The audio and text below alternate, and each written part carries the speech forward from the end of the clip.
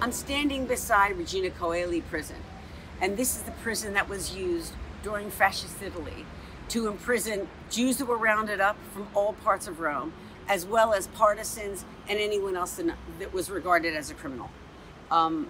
It's to north of Trastevere, and if you continue just a few blocks northward, you will see the Collegia Militare, which is the other place that the Jews were imprisoned on their way to the transit camps, Fossili, and then to Auschwitz. You can see how really kind of scary and imposing this prison is.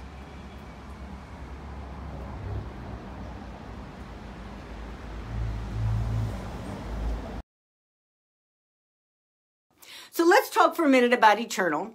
I'll show you the cover because it's beautiful, and also to show you that I actually figured out how to flip the screen. Smarter than I look. Not by much, but still. And it's interesting because tonight was at Regina Coeli prison, which is in central Rome. Now, let me tell you why that matters. First off, in itself, it's a remarkable prison. Regina Coeli, and that's probably the Latin pronunciation. You know, my Italian is not good. It means Queen of Heaven. Now you go, why is a prison called that? Well, it's called that because it was originally a convent, and it was built in the 1600s by a pope. So it is now a prison. I think it was around 1880 that it became turned into a prison. But it is a remarkable building in every way. And it matters in Eternal. And as you know, I'm never going to give anything away about the book because it's not out till March. But I sort of want to tell you the behind the book stuff and what gave rise to it. So that is an interesting prison for the book because that is where, as fascism was rising and Mussolini was getting everybody in his iron grip, as we talked about last week. First it was, wow, I'm going to make you feel good about yourself. You're Italian, you're Roman, you're the oldest civilization in the world, you conquered the world. That feeling of Italianness and ultra-patriotism, but had a dark side of, you're going to join us or we're going to beat you up.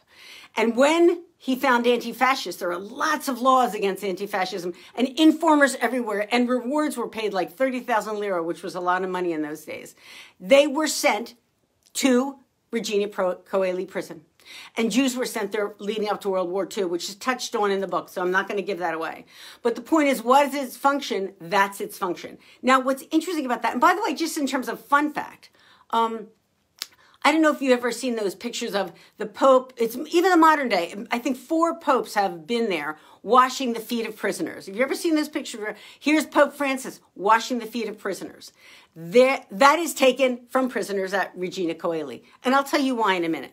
Because here's what's amazing about this place.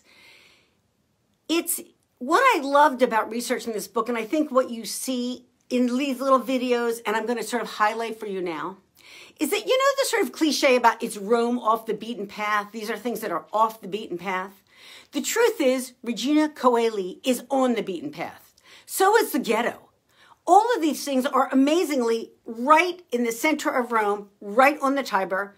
You would trip over them. But what's important about them and why I love doing these videos is that unless you know their significance, you just walk by.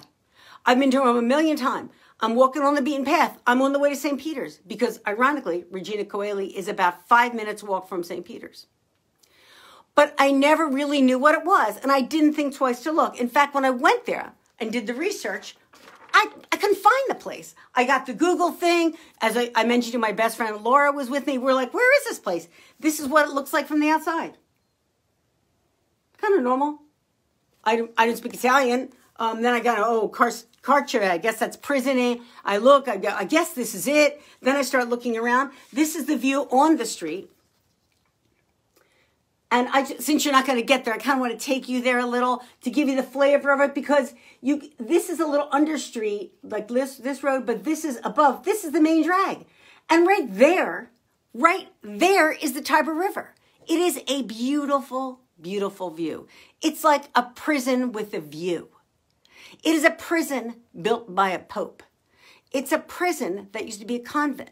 I'm saying these things because I want you to feel the irony in them, and I'll explain why in a minute. But so the Tiber's right there. Here's one of the crucifixes. Oh, can you see that? That's on the side of a prison. Of this very, very, very historic prison. A 400-year-old prison. It has grates. over the windows, just like a lot of the greats in Rome. You would never think anything of it.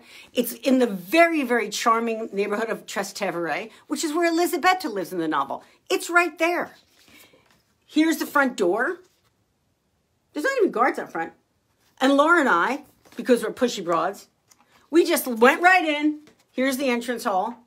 It's gorgeous. It looks like the most beautiful, like, library. Like you're, oh my God, this is like, I thought this can't be the prison. But then I walked in a little more and I saw this. And then you see that guy in the blue. That's when he said, because I'm starting to take pictures, right? And he's like, what are you doing? What are you? He's saying this in Italian. I'm like, I'm leaving. I guess I'm leaving because I get it. Like, you're not going to be a jerk. But it's very interesting to me because here you have this prison. You think, you know, visited prisons here. I certainly have for research. They're set out of the city. They're far away. They're very imposing. Here is this gorgeous prison. And this irony, this flip-flopping of expectations occurs throughout Eternal. Now, you're wondering why. And I'll tell you, because not only is it true, and its history, and the historical underpinning of this novel, I take very, very seriously. It had to be factual. It had to be true. But it also mirrors what actually happened during the time. Italy enters the war on the side of the Nazis, and then later flips. There is a lot of this book has a lot of twists and turns. Elisabetta herself, as I think I've said to you before, if you haven't watched it, I'll just briefly remind you, Eternal is the story of a love triangle set in fascist Italy. It's about what it's like to live in fascism in Italy leading up to World War II. Elisabetta, in the very first chapter, I'm not giving anything away, she's watching Marco, handsome Marco, and really thoughtful Sandro, her two dearest friends in the world. And she realizes, I think I'm falling in love. I think I'm falling in love with my friends. Oh no, what will happen? How can I choose? And if I choose one, if I choose Marco, do I lose Sandro? If I choose Sandro, do I lose Marco? That's her quandary. In chapter 1, she looks at Marco, and in the very first sentence of the book, she's like, I think he's going to be my first boyfriend. I want him to be my first kiss. And during the chapter, lo and behold, Sandro comes along. Hi, how are you? And he kisses her. And there's an absolute flip-flop. She goes, wait a minute. I thought we were friends. Now we might be more romantic. Now I thought I liked Marco better. Now I like you better. That flip-flopping, and the characters flip-flop throughout. I don't want to tell you more. But that irony about it, that wrench of it, that, well, am I a fascist? And it really mirrors a lot of what was happening in Italy. Another really important example. The Jews of Italy, as I think I've said before, they joined the fascist party. Just forget about Nazism for a minute, because fascism was 10 years ahead of Nazism. Mussolini predated Hitler. And Mussolini said to all Italians, be very, very Italian, join the fascist party. We're about big business and all these good things and law and order. And there was no anti-Semitism involved in the beginning. There was nothing like that. So Jews joined it in great numbers.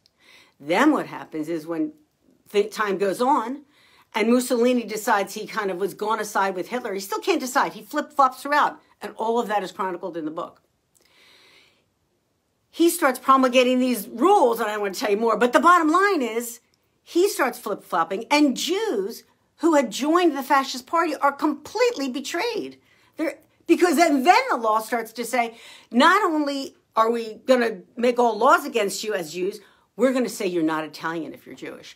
And that ultimate flip-flopping and betrayal is really at the core of this novel. I see somebody saying, who's that in the corner? It's Bradley Cooper. Maybe I should have moved him, but that's where I keep him. So that's what I wanted. I wanted that contradiction in this novel. And I also wanted to underscore something else.